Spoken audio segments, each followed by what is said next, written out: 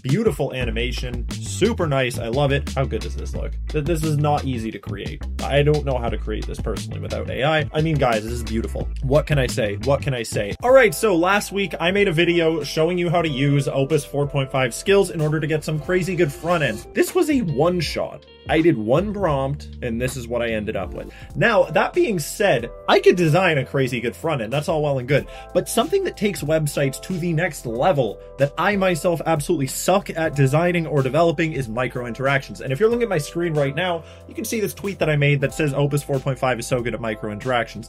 Guys, I cannot stress this enough to you. These micro interactions here, Opus 4.5 came up with the idea for it, designed it, and then made it work on the site. And so what I want to do in this video, this isn't really a tutorial. This is more me telling you, go ahead and do this because it's going to change your life. To me, this is what makes a good website a great website. And up until now, anytime I ask AI to do something like this, it sucks horribly. But with Opus 4.5 in the front-end design skill, it absolutely isn't. So we have this site right here that I one-shotted. Believe me, I one-shotted this with the Opus 4.5 in the front-end design skill. You can see it is a lovely looking site, but it's just a good site. You know, it's not a great site. And so what I want to do is build some micro interactions. I think a good candidate is over here, this strategy, branding, digital, and growth cards. So I'm going to go ahead and prompt it to turn these into some beautiful micro interactions. I don't even know what I want them to look like, but I can promise you it is going to make this so nice. So I'm going to go ahead and write up my prompt. First things first, I already have the front-end design skill installed. If you don't know how to do that, go to the link in the description. I have a video that will show you how to do that. And along with that, I've actually told it to install Framer Motion. So Framer Motion, as far as I'm aware, is like an open source library for animations. All I know is that if you use Framer Motion, it is going to be so much better. So all you need to do is tell Claude to install Framer Motion. Now I'm going to give it my prompt and tell it to add some nice micro interactions to each one of these cards, and let's see what it gives us.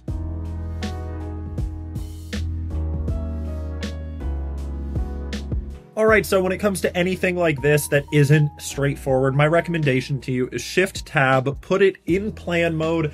That way it's actually going to come back and say, hey, I've thought about it. Here's what I'm going to do. Just because sometimes it comes up with an idea that sucks. So this way you can kind of stop it from right off the bat. So anyways, I'm going to click enter a whole bunch of times, and then we're going to see the plan that it came up with in order to build out these micro interactions. All right, so it did its plan and it came back to me with some questions. What level of animation intensity are you looking for the service card? So subtle and refined, gentle hover effects, soft glows, minimal movement, professional and understated. Okay, bold and dynamic, or balanced. Let's go ahead and see the other questions in here before I go ahead and make assumptions on what it's asking. Unique per card, consistent all across. Some ideas of things that we want. Okay, so what I want to make clear to it is that I don't just want some like hover effects. I want it to add some cool animations inside of the card to help get the point across. Something that's like constantly moving, so I'm going to type that up. Okay, there we go. So I wrote that up. I'm going to say I want it unique per card. What are most important to me? 3D magnetic tilt, animated icons, glowing borders, all of the above. I'm just going to write here nothing specific. Submit that. Didn't get this answer correct. There we go. Okay, now there's a check mark on it. I find that experience very weird. So, okay, anyways, submit answers, and let's see what it's going to come up with.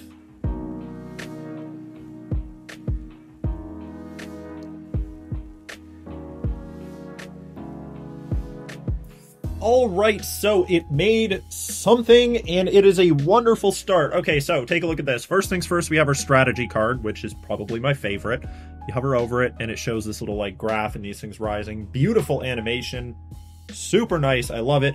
Then you have branding, and I do like it quite a bit. It's kind of interesting because you look at it and it's like, what is that? And then you see this. What I don't like is it's kind of like stuck behind, like it doesn't fit into the card well. This one fits into the card perfectly with the text. Then you have digital over here, which again looks absolutely amazing. I think it could fit into the card a little bit better. Okay, so then over here you have growth, and it's kind of weird with this little thing behind it, but really cool animation. Okay, so what I'm going to do is I'm going to let it know to use the Playwright MCP. If you don't know what the Playwright MCP is, we have another video telling you what that is and how to set it up. Basically, it allows AI to like self-debug. So I'm going to let it know I really like the direction that you're heading in, but they don't fit into the cards properly and they don't really feel even. So I'm gonna let it know that, and let's see what it comes up with.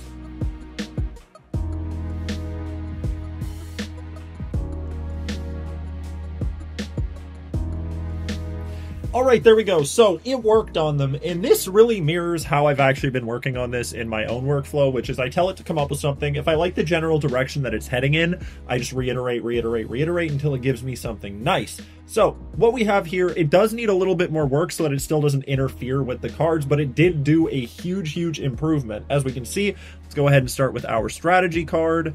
I mean, that's beautiful. Problems that it has: 1, this still overlaps, and 2, this 47% thing kind of hangs off the screen. Animation itself, beautiful, creative direction, I love it.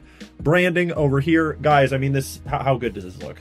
How good does this look? This is not easy to create. I don't know how to create this personally without AI. Again, it overlaps with the text, so that needs to be fixed. Then we have digital here. This looks super good as well. And then finally, we have this growth animation over here. No more overlapping. This little star thing just pops in. I mean, guys, this is beautiful.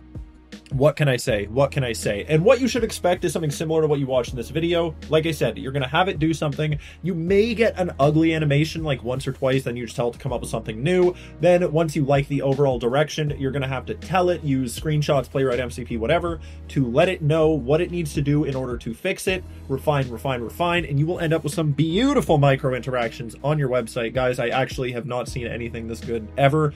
I'm so excited for this because one of the biggest blockers in my entire career to getting these gorgeous websites has been these micro interactions. I don't do them, and the client, the company, whatever, does not necessarily have the budget or even the desire to get something like this. So the fact that I can now do this with a little bit of prompting is going to take my websites to the next level. I hope it's going to do the same for you, and I hope this video is a wake-up call of sorts to the fact that, yeah, this is possible now. So anyways, that's all for this one. I'll see you in the next one, and have a great day.